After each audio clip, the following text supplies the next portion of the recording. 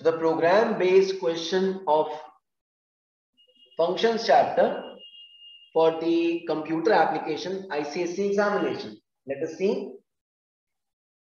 The question is, there is a class called as triangle. A triangle class consists of few data members. The data members available are int p and int b. There is a constructor also. With the help of a function called as find area and diagonal, you have to calculate the area and diagonal and then print the condition accordingly. So the question will be given and the code will also be given. If you see the code, let us learn to divide the code. This goes, the name of the class and the function is same. So this is a constructor. This is the function find area, which is void. We must underline these category of things in the paper. That will make it easy for us to find the correct option. There is a void function once again named as diagonal. It is calculating diagonal based on the formula given. And this is the master driver function, public static void main. So the first question to us is, what kind of variable are used with statement 1? So the variables used here are not with the keyword static. So there is no possibility that it is a class variable. Globals we are not using. Local is something what is written inside the function. It is not inside the function. So the correct answer is yes, instance variable. Let's see the next question. What kind of constructor is used in statement 2? So this is my statement 2.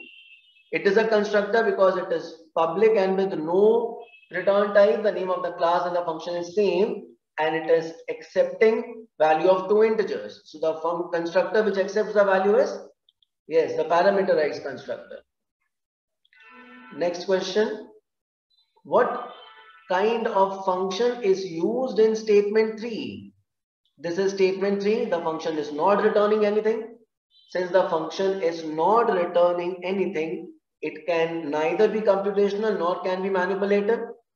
The function is void. That is why the correct answer is yes, answer number C. That is procedural function. What will be called when statement 4 will be executed? So this is my statement 4. Statement 4 is going to call something what is with 2 argument. So this is my constructor, as it was asked in question number 2 also. So constructor. So we have an option constructor. So the correct answer is yes, constructor. This was the parameterized constructor, right? Now let us see the last question, because we are going to have only 5 questions in these case-based, program-based questions, subparts.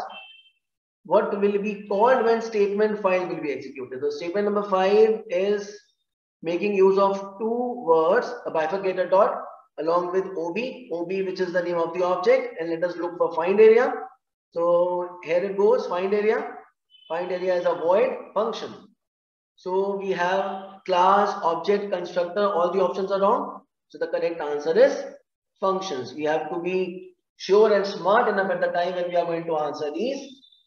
Don't forget to underline the important terms, then you will get all the answers quickly, correctly, and appropriately. So all the best for the examination.